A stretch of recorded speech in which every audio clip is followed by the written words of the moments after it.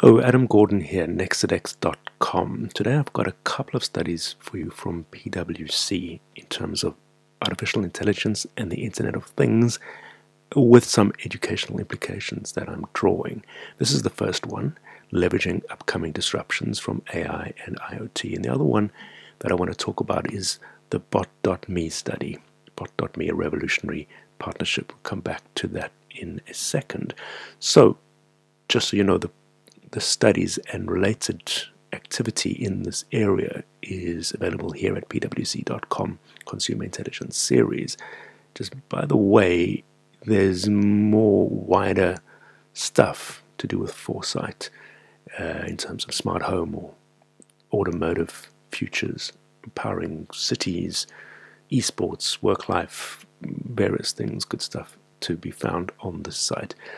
But moving to the topic at hand, upcoming disruptions from AI and IoT, I wanted to take you to this chart, which I think is a very decent summary of the driving forces behind the emergence of and collaborations of these technologies as they reinforce each other.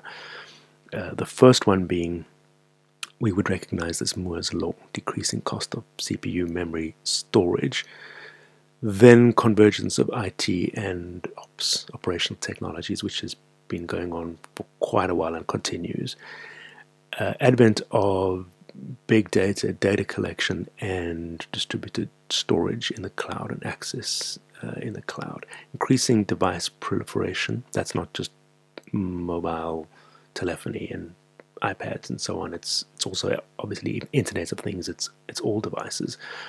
Decreasing cost of communications and increasing ability and reliability of communications as well. And then, last but certainly not least, the increase in investment spending, venture capital, and other forms of investment that are coming into these technologies and rapidly enabling them. So I've written a fair amount about drivers and their relationship with enablers and friction and blockers, and if you'd like any more on the theory on that, please do be in touch. But suffice to say here, there are a lot of strong drivers and not a lot of brakes on this, except for the fact, and this is the slide that I want to show you, except for the fact that there may be and there will be I think without a doubt, a huge political issue as to where these jobs go that are going to move into the artificial intelligence space. Because the argument here is that so-called quote-unquote low-value roles and jobs, the kind of thing that are repetitive, that will, and I think there's no doubt, will move into the province of artificial intelligence and robotics, or some combination of the two. As that happens, the argument is that more and more people will move into higher value functions in terms of more complex tasks or dealing with innovation or creativity or strategy, so on and so forth. Obviously, the issue is how many people make that transition or what happens to anyone else. But the fact that this is going on and that the technology will be able to fulfill these everyday functions, I think is unassailable.